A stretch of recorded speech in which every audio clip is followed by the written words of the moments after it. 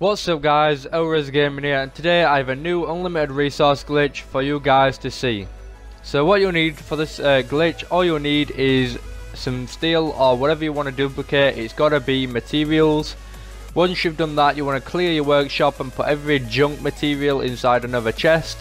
And then once you've done that, put the material that you want to duplicate inside your inventory, and make sure your workshop is clear. Once it's in your inventory, put it on the floor and go into workshop mode. Once you're in workshop mode, all you want to do is hover over the steel or whatever you're duplicating, and then once you've actually got it on the floor, all you want to do is press X, A and then B really fast. I find it useful to slide your thumb across all the buttons, not like click them all at the same time, but slide your thumb across them all. That's if you're on the Xbox One. If you're on any other thing, all you want to do is press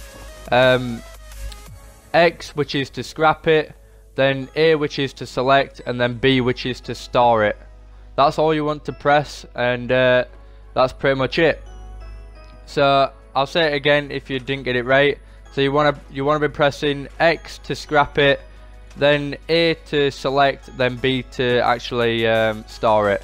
And then once it's done that, if it's actually worked, it'll come up with two screens. One screen will go off straight away, and the next screen will actually pop up and say, do you want to store it? Then you can just click A, but you've got to make sure the material underneath the screen has actually disappeared and the two screens have popped up. Now when you've actually duplicated it, you'll actually see that it goes into two pieces. Once you've duplicated it, you just drop them on the floor and scrap them, and they'll go back in your workshop, and you just do it all again. Anyway guys, they'll be writing in the description if you don't understand. Thanks for watching, like, subscribe, and I'll see you in the next video.